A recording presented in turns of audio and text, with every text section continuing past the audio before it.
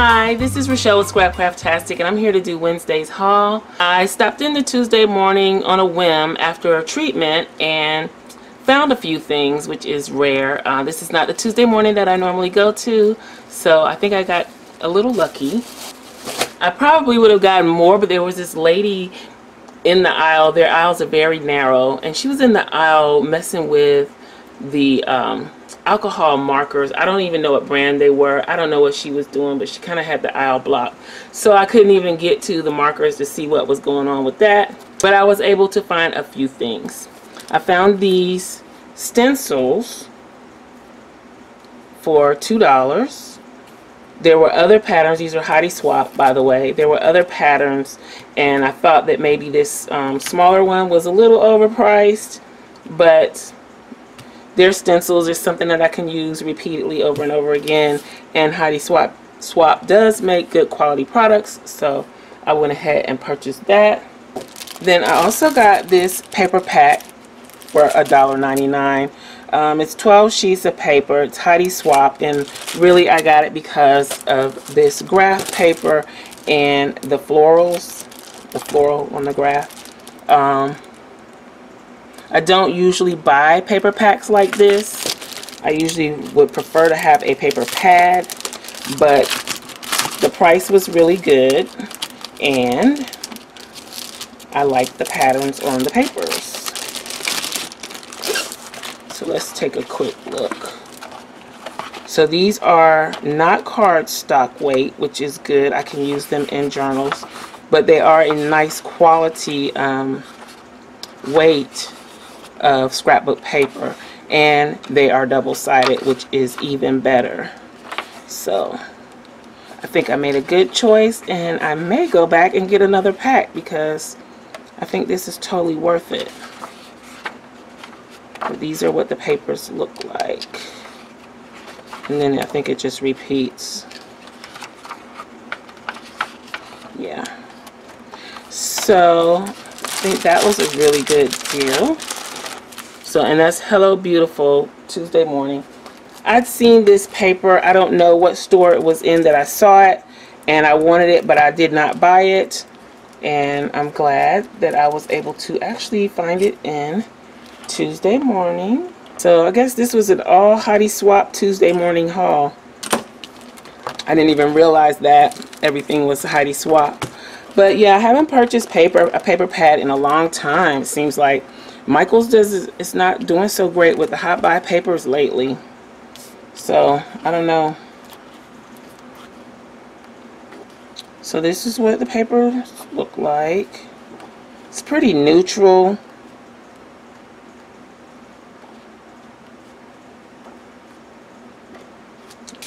It's nice. Very neutral, subtle.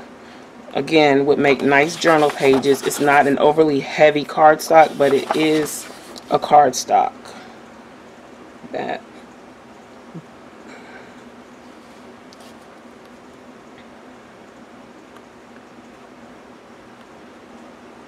It's like Hottie Swap does a lot of more organic, nature type designs mixed in with bold, contrasting designs. So, and I think this just repeats.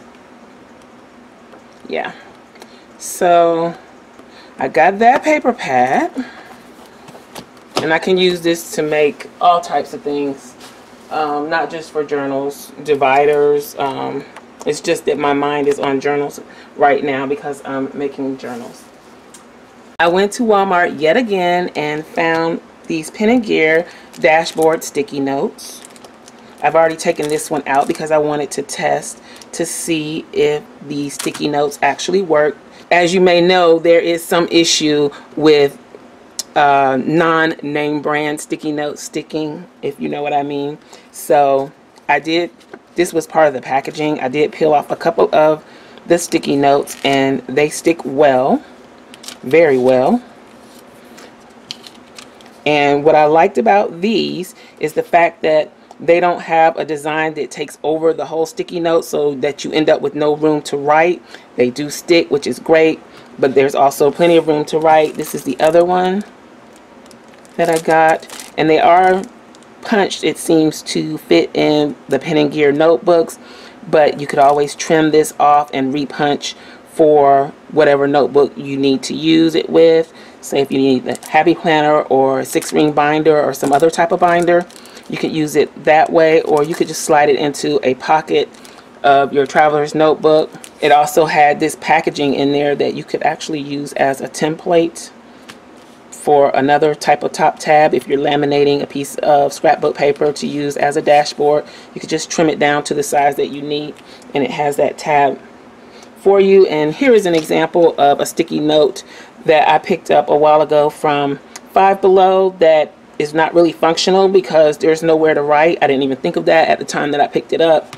I mean, you can write over this area here, but you miss all the area where it says I care as far as space to write on, and it still makes it a little difficult to read what you write unless you use a really bold pen. Also, these sticky notes have that adhesive residue from the note previous, so when I pull this off, I can feel the residue from the sticky on here, and that interferes with writing up there as well. But that's just an example. With these, I don't feel that. So the pen and gear sticky notes seem to be okay. I have purchased some plain ones previously, and they work great too. So that's it about the sticky notes. I just wanted to also share that this is a Fobonichi that I made myself using the Dollar Tree cut mats and just some Happy Planner mini discs. And this is what I've been using to do my general planning in. But anyway, I just on a whim decided to test this out to see if it would actually fit on the disc, and it does. It's not perfect, but it fits, and it turns just like a regular page would on discs. So it's just up to you where you position it. So I've had it all the way to the bottom. I had it like this. I think this is the way I like it best, where it's just I skip the first hole and then just push it on for the rest of the holes. That way when I close it, oops, oh, I didn't have that one on. Are they all on? Okay. So that way when I close it, I can still see the tab at the top if I need to, because you can use this kind of like a place marker. So you can mark your place. For instance, I can put it here, then have my sticky notes right there when I'm planning, or planning for the next week, or like I said, use it to mark my spot so that it's getting a little thick, but so that I can see where I am right away, just flip to where I need to be. Anywho, just thought I would share that even though it is punched to fit a different type of notebook, it does work on the disc. I'm pretty sure it would work on Classic. And let's see, I have a Classic notebook right here. So yeah, it works exactly the same because the discs are the same spacing on all of these disc-bound systems. So it would work just fine in a notebook, in a Classic Happy Planner, and probably a big too. So just want to share that. I also picked up this ruler. It's a metal ruler, and if you know anything about metal rulers, they can be fairly expensive. It does have a stencil embedded, but I'm not really interested in the stencil, but I did get one with arrows. They had one with speech or comment bubbles, which I didn't think I would use that for anything. So it is a nice weight. It's a stainless steel ruler. I'm sure this would be great for cutting washi, but it can also just slide into your notebook to take along. It's, you know, very thin. And I thought it would be great for use with an X-Acto knife, especially in your planner, because it's not really a good idea to cut against a plastic ruler. And I have a metal ruler. It's 18-inch, and I also have a 12-inch metal ruler, but I'm suspicious of that 12-inch ruler. I don't think that the markings are accurate. So I'm going to try this one out. It has the inches and centimeters on it too, which is a bonus. Even though I said no more washi from Walmart, they got me with this one. because of the black confetti and the florals. So I'll be using this in one of my upcoming spreads. I may use it in a from scratch spread. I don't know. We'll see. But yeah, I picked up this washi. It says enjoy today on the bottom one. This is black and gold confetti. It's got a floral. Then it says okay Monday, let's do this. And then the other floral that matches the pen case from Pen & Gear. They also have a notebook with this design on it. And I think there was something else I saw with that black and white striped floral design on it. But so I picked that up. I'm still looking for, they have a washi tape with a monthly calendar on it. So I'm still looking for that. If you watched my videos, you probably seen me using a Dollar Tree planner for my social media planner, and I've done a few plan with me's in that on the channel. A few of you have mentioned that you weren't able to find the planners in Dollar Tree. Well, I went to Dollar Tree and they have actually put out the 2020 planners already in the Dollar Tree that I went to. They had a huge stack of them, and so I picked up one so that I could get ready for next year. Usually every year I pick up several. This year I said I'm only gonna get one. So I got that one, the monthly planner, then there's the weekly planner.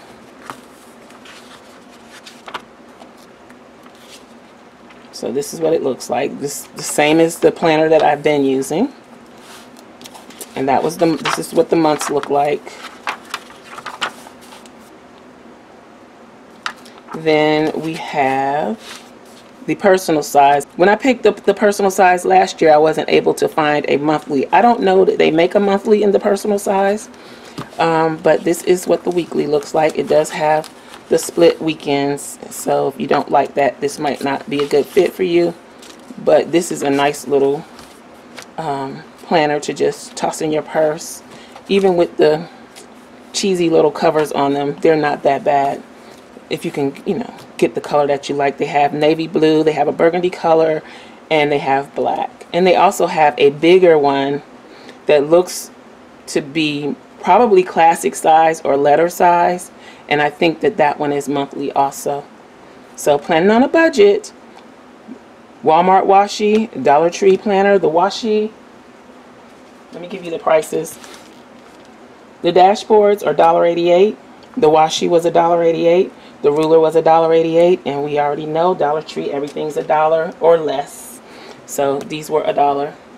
So also from Dollar Tree, I found some new stencils.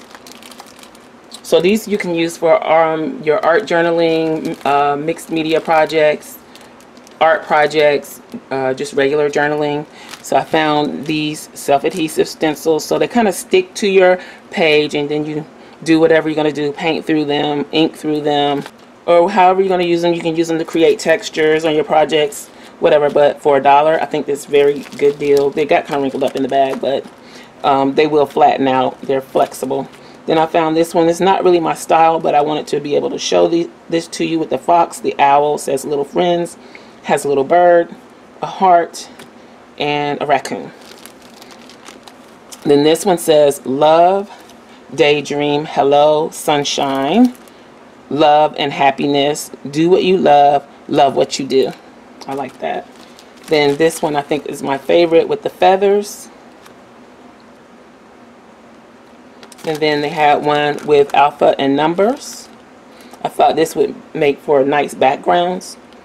They also had another one with alpha that were in little squares. I didn't really like that one that much. I didn't like that one enough to buy it, so I left it, and I figured I only need one alpha. So, but this is what they look like, and these should be fun to play with.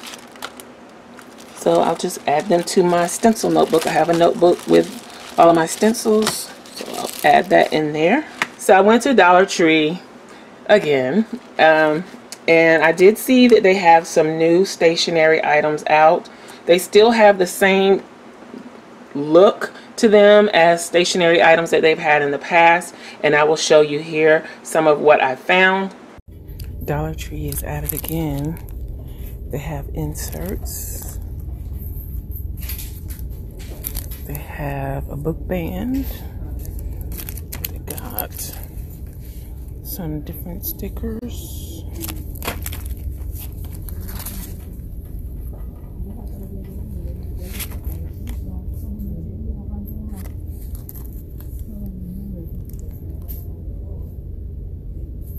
They got folders. This is cute. Get back so you can see. They got these sticky notes. They've got these stickers. They got the magnetic clips and the page flags.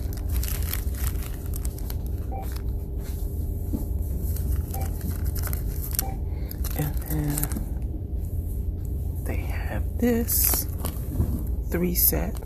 a set of three rather, tab dividers.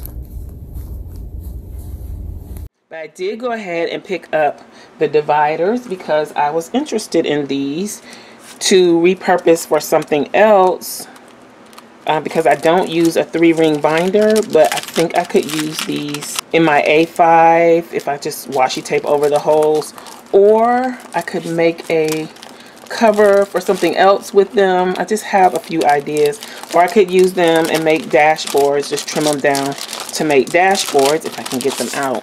But I was intrigued. This is not a heavyweight. So, I mean, this isn't, I don't even think this is as heavy as cardstock. It's more of a heavy scrapbook paper feel to it. Very thin. But again, I could trim this down and use it for a dashboard insert. For example, this is the dashboard that came with the journal kit from Pen & Gear from Walmart. So, and it comes with these dashboards or inserts that slide into this. But what if I can use this, trim it down, and make my own to fit in there? And I think I could do that. Just barely trim off those holes. Or do something like that. Or use one of my laminated dashboards to do the same thing. So that's kind of what I was thinking with this, because they are automatically double-sided. Even though they say the same thing on both sides, it's really not that big of a deal.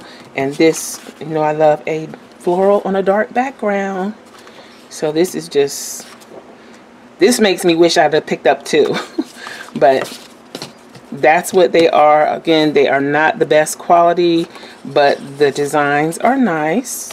Then I also picked up from that collection the folders. They got me with the buffalo plaid. I just was like, okay, I have to buy this. I don't know how I'm going to use it yet, but I need it. It was $1 for 2 folders. These are pretty nice. I'm thinking that maybe I can trim it down and use in my A5 traveler's notebook. Either I would use it for a cover for this mini discbound planner. Well, it's not a planner, it's a notebook. I took all the planner stuff out and just put some note paper on this. So either I can use it for a folder for this, which I really don't need because it already has a folder, or I can figure out how to put this together to use it as some type of folder inside.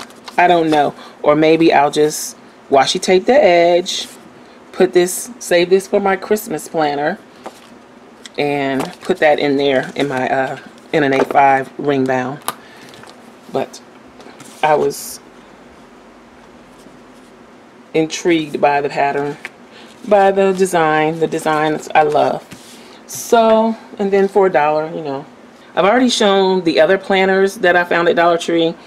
Well, I picked up one of the bigger ones so that I could give you the measurements and dimensions of it. And also, I'm thinking about playing around with doing a spread in it, even though it is 2020. It's a 2020 monthly. I was thinking maybe I could do something with it now. I don't know. But anyway, let's go ahead and measure. It is about 7.5 by 10. So it is bigger than the classic size. But I think you could actually take this out and punch it and put it in a classic. Do I have a classic size something nearby? So this is just the wrong Happy Notes. So this is how much it is too big.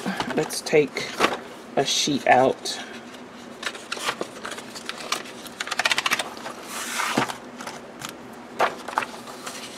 Oh yeah, it's too big.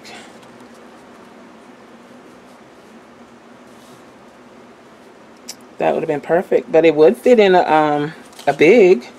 If you have a big disc bound and you want to put it on disc, it would fit, or you could just put it on disc as is and use it that way, or leave it like this. It just depends. It does look like it gives you almost enough to punch. Let's see. Let's check one more thing. Just want to see if the punch would interfere with the boxes. Yes, it does. If you use the Happy Planner punch, let's see about something that was punched for the ARC system. So these pages I punched for ARC. So let's see if the ARCs. You could punch, I think, with ARC and just barely touch the boxes. So if having a hole in your box is an issue to you, I would use the ARC punch, and probably the tool punch would end up being the same way. So there's that. Yeah, the Happy Planner punch would interfere with the box. It would punch inside of the box. The ARC punch does not, well, it barely touches the box. So if you're picky about those things, then you know. So anyway, this is just a basic calendar.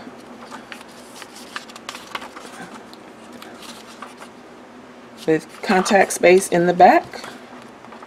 If you like videos like this, please give me a thumbs up and hit that subscribe button and the little gray bell so that you'll receive notification each time I upload a new video. If you have any questions or comments, please leave them below. Thanks for watching. I'll talk to you later. Bye.